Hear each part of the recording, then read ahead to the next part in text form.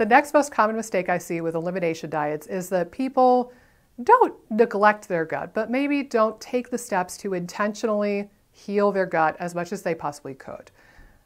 Let's face it, we live in 2020 in the modern world. Who doesn't have some amount of gut stuff going on, or dysbiosis or leaky gut? So A, it's not going to hurt any of us. We live in a society and a world now where leaky gut is just going to happen more frequently. But if you are a person for whom foods are having a negative effect on your health, or you're suspicious of a food sensitivity, intolerance, or an allergy, you can bet your bottom dollar that you have at least some degree of leaky gut. Now, I know some of you are going to chime in that I got tested for leaky gut, I don't have it.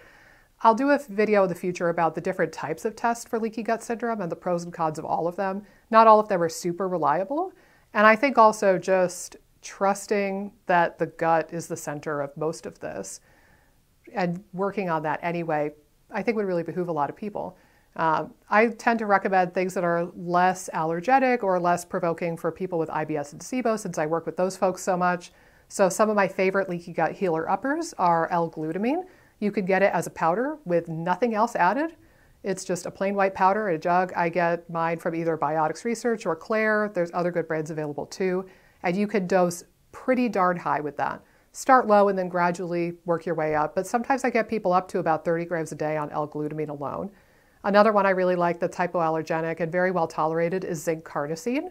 Not just your run-of-the-mill zinc citrate or other forms of zinc, but Zinc Carnosine has even been shown to heal ulcers, which is like leaky gut on super steroids. If it can heal an ulcer, it can heal your leaky gut.